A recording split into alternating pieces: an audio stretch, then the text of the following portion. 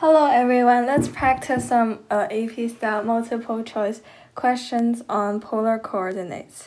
Let's look at question 1. Which of the following integrals gives us the area of a region that's bounded by the graphs of the polar equations?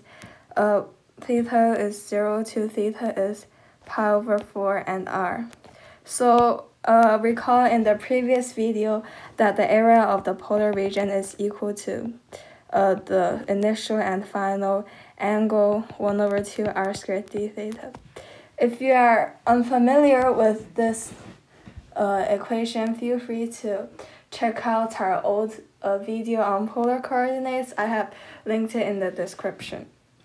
So then we can just bring out the equation r, and we find that the integrand looks like this. And beware that because there's a 2, if r squared it becomes 4, but we need to divide it by 2 because of the factor of 1 over 2. And we see that option C matches what we want, so the answer for the first question is C. Okay, now to question 2. Feel free to pause the video to solve it first, and then you can come back to look at the solutions. Okay, let's just start. So here we have S, a region in the first quadrant bounded by the graph of the curve r equals to cosine theta and below by the curve r equals to 2 theta. And the curves intersect over here. What's the area of S? So it only gave us one angle, but we can actually find the other angles by looking at the curve. So this is the polar axis, and it's the measure of theta is defined to start from here. So this is 0.540.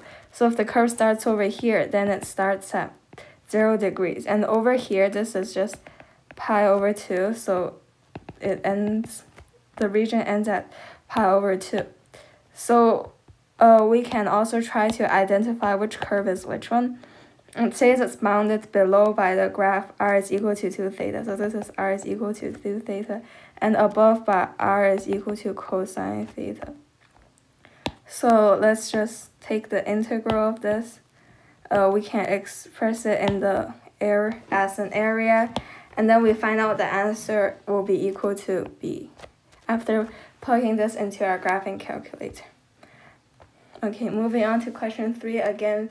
Feel free to pause the video and solve the question yourself. Okay, so in this question, we are given a polar curve for this. So we can easily see that the answer is going to be C, because this fits the formula of a polar region. There is a 1 over 2 here, and you just square the r. Okay, now let's move on to question 4. What's the slope of the line tangent to the polar curve? R is equal to 3 theta when this is equal to pi over 2.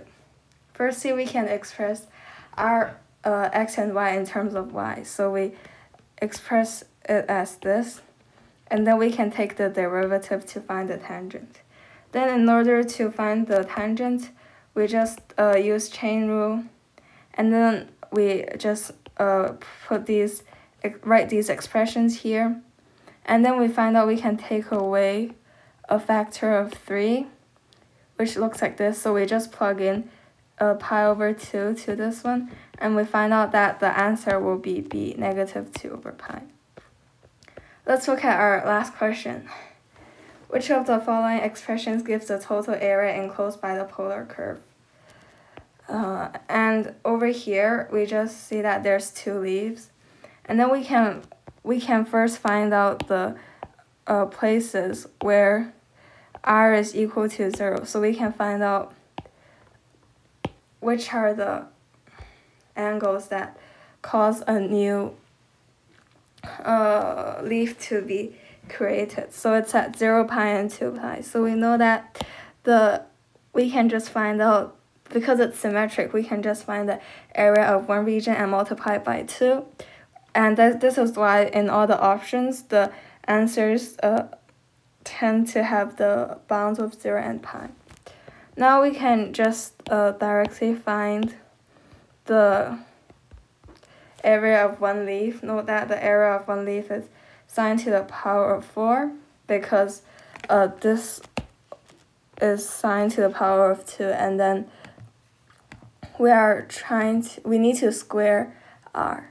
Okay, so that explains, and then this 1/2 is for one leaf, but since we have 2 leaves, you just multiply it by 2.